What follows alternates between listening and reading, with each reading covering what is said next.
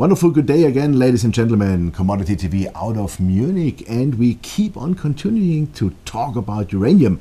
And it's my pleasure and honor. Now I have Mr. Athabasca Basin here out of Canada, Ross Mcelroy. He is the COO and president of Fission Uranium, one of the hottest companies in the uranium sector. And we want to talk now, of course, about uranium, about your company, about your beautiful project, and what it makes so special. Ross, thank you very much for being here. Good morning, it's a pleasure. Great. Fission Uranium, I just said it, you are the COO, so you are the man behind the scenes, and I said also you are Mr. Athabasca Basin. For how many pounds you would say you were responsible as a discovery in your career? Can you say that? Yeah, I can give a bit of an idea. I started my career in the uranium sector in the Athabasca Basin. I've been fortunate enough to be involved with 5 discoveries, 2 of them for Fission Uranium, well, Fission Energy, our predecessor, and Fission Uranium now. So, I mean, if you count the number of pounds of the deposits I've been involved with, you're probably approaching 600 to 700 million pounds of uranium. That's really a lot. Excellent. So let's come directly to Fission Uranium. You are based in the Athabasca Basin. It's called Patterson Lake South property. How large is it? How did you find it? How did you come at it? Yeah, the property itself is 30,000 hectares, roughly. That's enormous. It's a large package of land. Yeah. Where it's located is the Athabasca Basin on the southwestern side, so a very underexplored area of the basin. Still, obviously, just as prolific as any other part of the basin. What we're finding on that side is a brand new discovery made from drilling last November. So we're less than a year into this project already, and it's really showing signs of being an absolute world-class deposit. I think you brought out the most significant hole in the last weeks. Can you say something about that? Yeah, sure. And bring it also, please, in a perspective, what it means, like in ounces of gold or percentage of copper or whatever, so that our viewers get an idea what it means, what you have found. Sure. It was hole 75 of our drill program. The assays themselves, it boiled down to over 9% U3O8 over a width of 54.5 meters. Wow. That's extremely rich, even by the Athabasca Basin standards. In fact, in the public database that we're able to check the records on, it is the most significant hole. So in other words, the most uranium per volume of any hole that's available on record. Wow. It certainly eclipses anything I've ever seen and been involved with, and I've been involved in several uranium projects.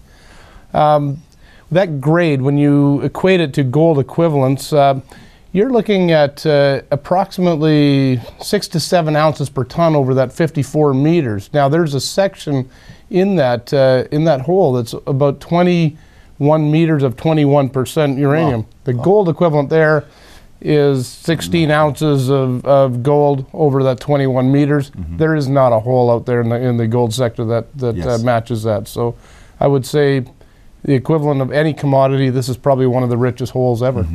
So that would mean that if a gold company would bring this out, the price would go skyrocket. Right? Yeah, it's unbelievable when you turn it into, you equate it to other things, even copper. It's sort of the equivalent of about 150% copper. Obviously, that's not possible, but it does give you an idea for just how valuable this type of mineralization is.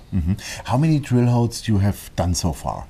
We've drilled about 70 holes into the deposit, 90 holes into the property. Basically, our discovery was on hole 22. So we continue on with the count from hole 22 onwards. We're now a little over 70 holes drilled into the property.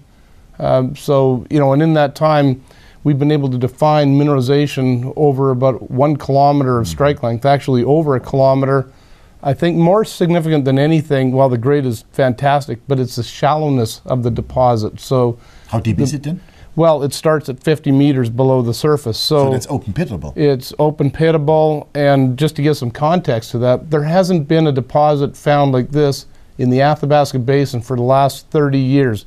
In fact, it's a sort of deposit that started the whole kickoff of the Athabasca Basin in general. Most deposits now are getting deeper and deeper and deeper over time, but we've found an area now that's shallow, so we're extremely pleased with it. But that would also mean that if you or somebody else would go into production with that, the production costs would be quite low, right? Oh, absolutely. You know, I mean, a real simple equation there is: the shallower the deposit, the more economically feasible the operation. It's cheaper. It's all about trucking and moving ore. So the closer you can get the ore to the surface, the more economically viable the project. So yes, an open pit is how we sort of envision this thing. No, that sounds really good to me. Wow. You said you drilled 75 holes so far. What was the success rate? We've drilled, this winter we had a 93% success rate. This summer we're on a 100% success rate. So really out of the 75 holes that we're talking about, 71 of them are mineralized. I mean, it's a tremendous. I'm not aware of anybody with that kind of a success record. So how does it go on now? Because now is the winter coming, it makes drilling much easier because everything is frozen. You can go by tractor or by lorry or whatever. So this helps a lot. I think also cost-wise it helps a lot. How many holes do you want to drill, and how many holes do you need still to bring out your first 43 1-on-1? Sure. Well, where we're at right now, as I said, we've outlined mineralization over about a kilometer of trend. It's my opinion that these zones likely connect. Our drilling so far is showing that these zones are on the same trend. Infill drilling is so far successful in expanding. So I do believe they'll connect. This winter's drilling is really designed to start building a resource on the deposit. So we'll have probably 4 or 5 drills in the wintertime working on the frozen lake. I mean, this is what you can do in this part of the world. The ice is 3 feet thick. So it's we can put heavy equipment out there. We'll drill at least 100 holes in there and try to define a resource. So we would expect to have a 43 101 resource estimate sometime next year, 2014. You said a frozen lake. I saw in your presentation, also we see it in the pictures in the back, that you have mineralization in the water. Is that a problem, or how deep are the lakes? How can you mine this in the future? Yeah, the mineralization is actually below the lake. There's a lot of lake cover in this part of the world. The lakes are very shallow. The lake itself is maybe 5 meters deep. So the mineralization, as I've already noted, starts around 50 meters and again goes down to 300 meters. Now mining operations of uranium deposits in this part of the world, they're all under lakes. So there's nothing really unique about this situation. There's nothing special. Nothing special. I mean, it's an engineering you're doing process. a dam or whatever. Yeah, you would put a dam in, drain the part of the lake that you're interested in, and mine it. I mean, this is situation normal for mines, Canadian mines. So it won't cause any problems. It's standard. It's standard operating procedures. Well, excellent. That's good to know, because I already was asked questions like this. Coming to the property itself, to the mineralization. As far as I know, if I take Athabasca as a map, on the east side we have all those big mines already, like Millennium, Cigar Lake, MacArthur, whatever.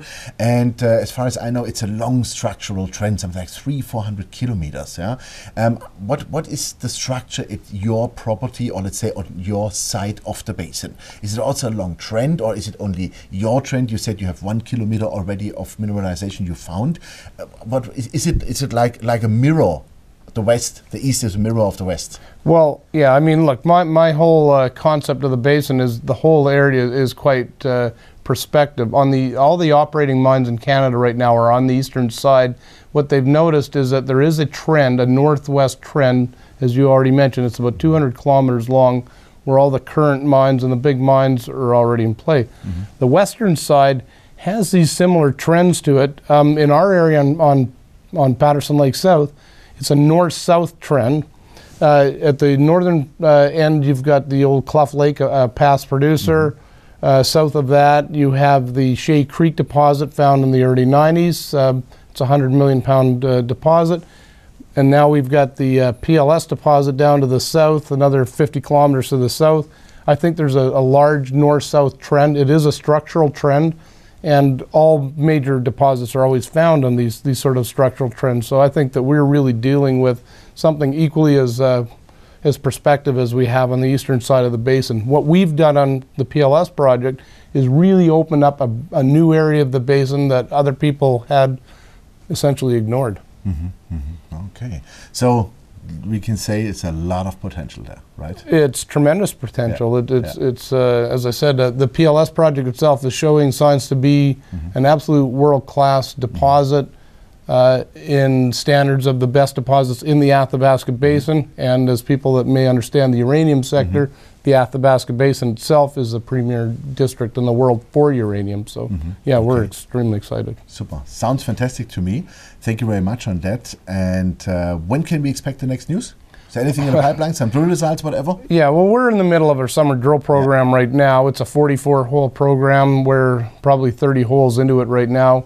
We have a constant flow of news. When we drill holes, we send out the radiometrics right away, followed up by assays. We're starting to see assays, as we already discussed, and hole 75 was the first hole that we've had assays for. So there's plenty of news, a flow of just the actual holes and mineralization as well as assays. That'll follow over the next 2 months. And then, of course, we'll follow up with plans for the winter program, a very large, aggressive winter program. Wonderful. So we look forward on the news. Thank you very much for being here. It's a pleasure. I'm glad we had the opportunity. Yeah. Thank you. Me too. And I wish you all the best. And please drill it out and show us the uranium. We need it. Very good. Thank you very much. Thank you, Ross. Thank you very much. Yeah, ladies and gentlemen, that was Ross Mcelroy. You heard it. He's the COO and president of Fission Uranium. And yeah, it looks not only like a compelling story, it looks like the uranium story. And you heard Ross, he found probably 600 million pounds so far in his life, uranium.